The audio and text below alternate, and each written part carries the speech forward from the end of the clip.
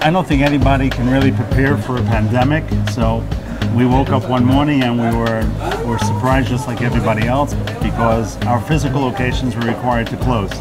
And very quickly we realized that there's a strong need for home delivery of delicious craft beer. We went from a few dozen orders a day to hundreds, and some days even over 1,000. We went from almost closing our brewery to the point where the brewery itself was stretched. We very much tried to communicate the Beer Bazaar experience through the packages that we sent.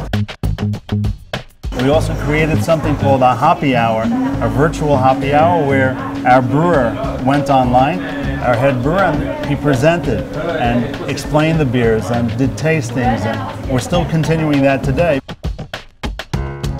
So this beer here is the Tav Katom. We developed it specifically in response to the Tav Segol that was introduced in Israel, which is the purple badge. That was the list of regulations and various rules we had to follow to be able to open up the store. In a lighter way, we created the orange badge, which is something you can enjoy at home. Even if you don't get to the store and experience the purple badge, you get to experience the orange badge at home. צהריים, ערב, חברים. אתה ביום חופש עם בירה ביד. אנחנו פה מ-11:30, אבל אם היה נפתח קודם, היינו פה כבר קודם. מאוד אוהבים בירה, נראה לי. כן, יותר מכל האלכוהול אחר.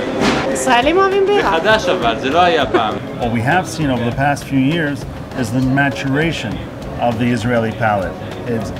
They've grown with us and said, you know, hit me. Give me something else. Let me try something. What else do you have for us? So what we've seen in terms of the culture in Israel, I think more than any other place I've been, is this sense of community.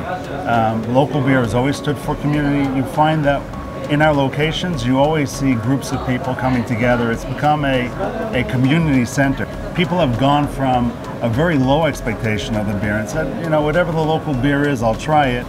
Whatever the industrial beer is, it's refreshing, to saying, I taste that little nuance in the beer. I can taste that there's a bit of like an orange flavor. I smell some of that tropical flavor in the beer, or mango or passion fruit.